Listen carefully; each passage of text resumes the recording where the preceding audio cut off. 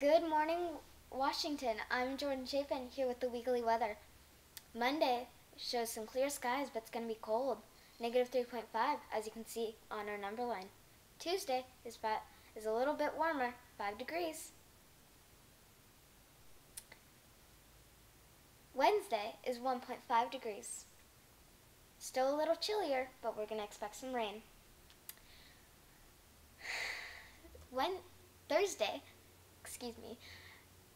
we're going to have some snow, negative 0.5. Friday is going to be negative 2 degrees and still some snow.